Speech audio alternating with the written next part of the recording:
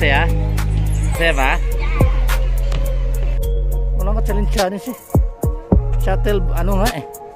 Walang challenge sa akin yung shuttle, space shuttle eh. Naka-voice record ka nga sa akin na ayoko dyan, takot dyan. Sino sabi? Sino sabi? Wala, joke lang.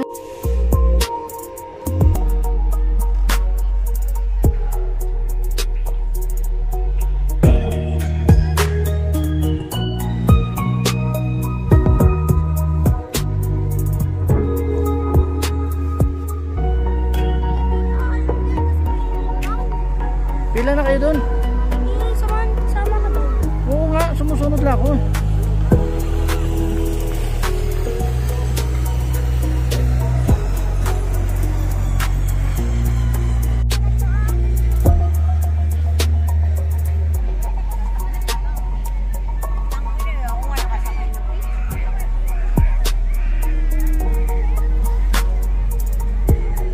Babysitter, hirap pag babysitter.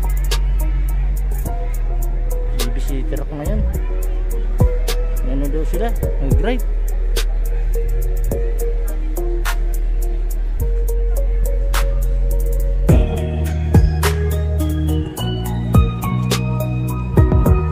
Init eh. Init, parang walang init eh. Ang ganda dito. Ang ginawa namin kasi nagmamadali kami isang oras na kami dito. Ang ginawa namin ay isang ride, isang babili ng ticket. Lugi. Ang ganda talaga ride ulipan. Madali na kasi sayang lang din. Yan taal no? Yung taal. Yan. Kulay brown na. Wala nang tanim buhay. Dito banda may buhay ng tanim. Pero sa gitna. Yan. Yan. May pula.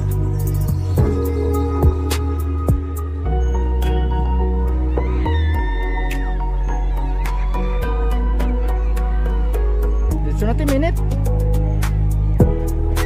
Sunburn ka niyan. Sunburn, balikat mo dyan.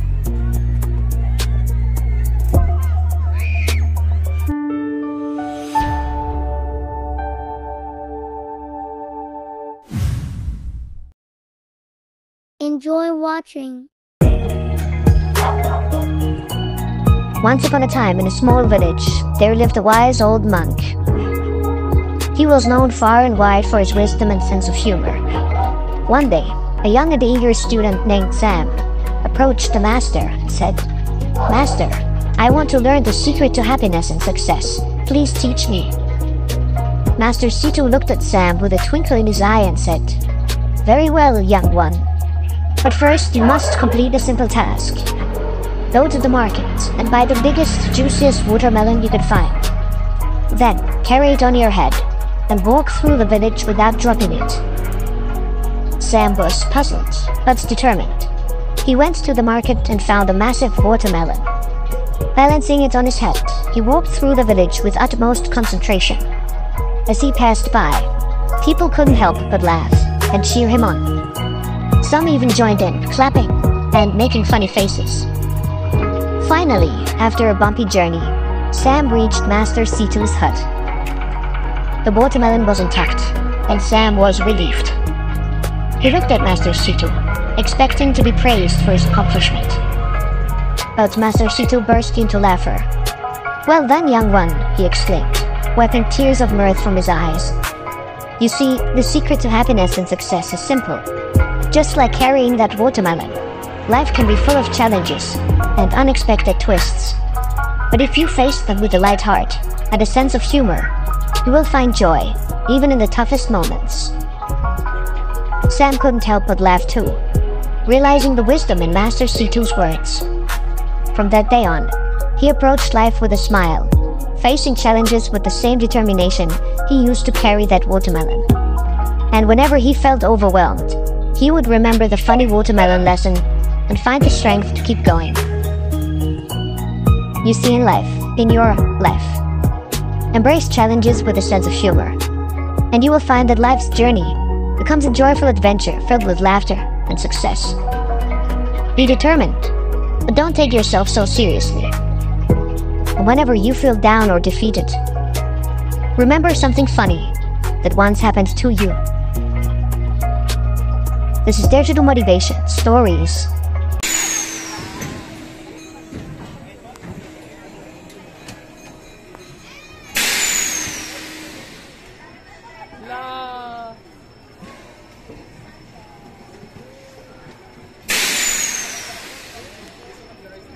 Huwag ka tumaob.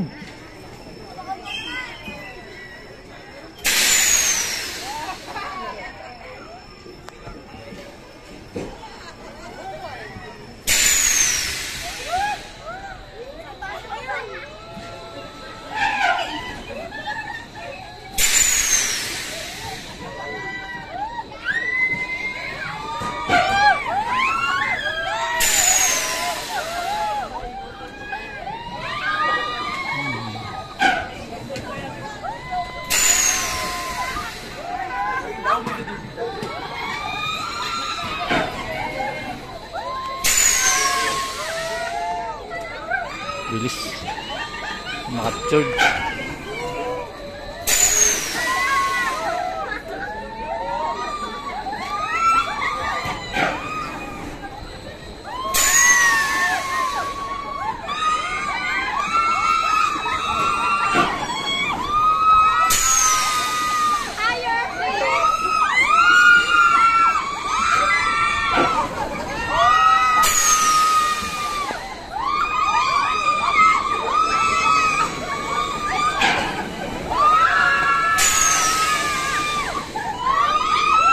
Tumayo!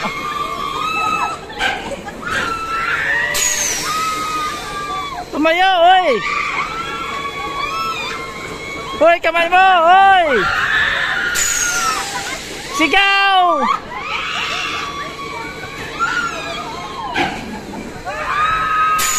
Sigaw, sigaw!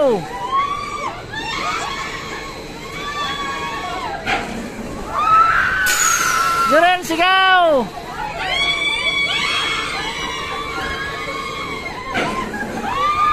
Jeren, sigaw!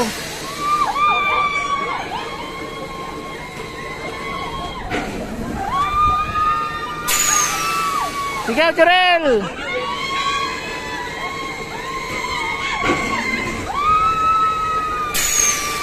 Sigaw, Jeren!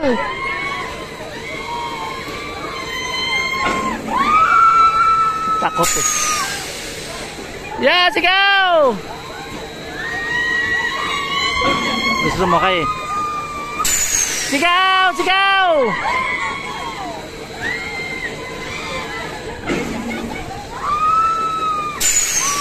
Sigaw pa!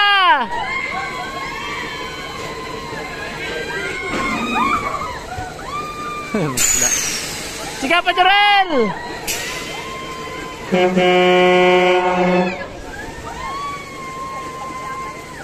Jorel, sigaw!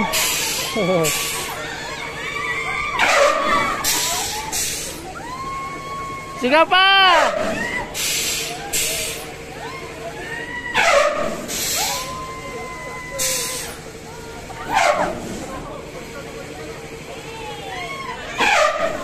Nagtago! Uy!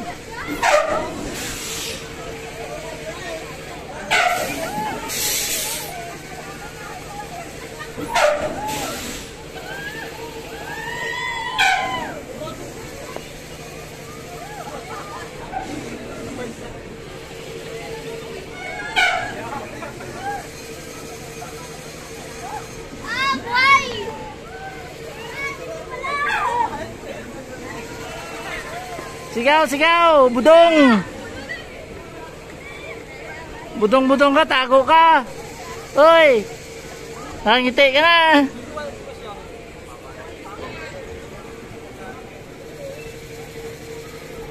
Survive. Ilang survive ka na? Ilang survive ka na? Survive ulit? Uy, survive ka ulit? Survive ka? Survive ulit.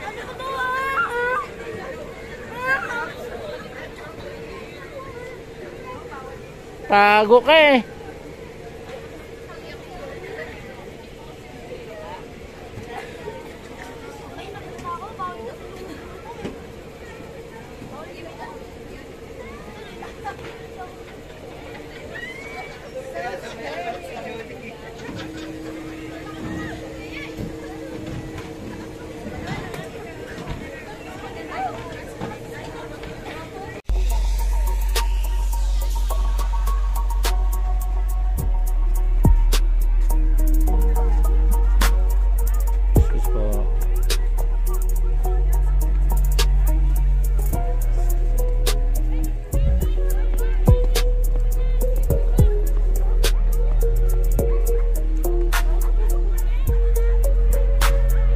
Diyan sa nanay mo na iwan?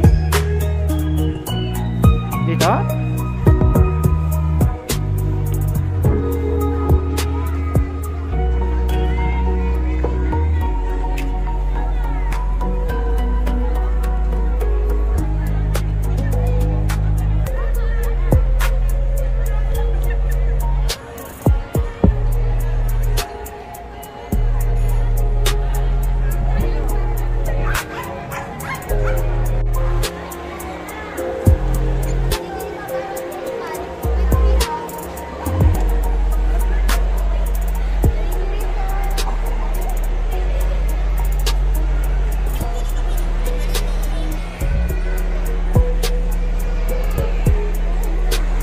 Tanongin mo sir, tita mo kung dyan sana yun.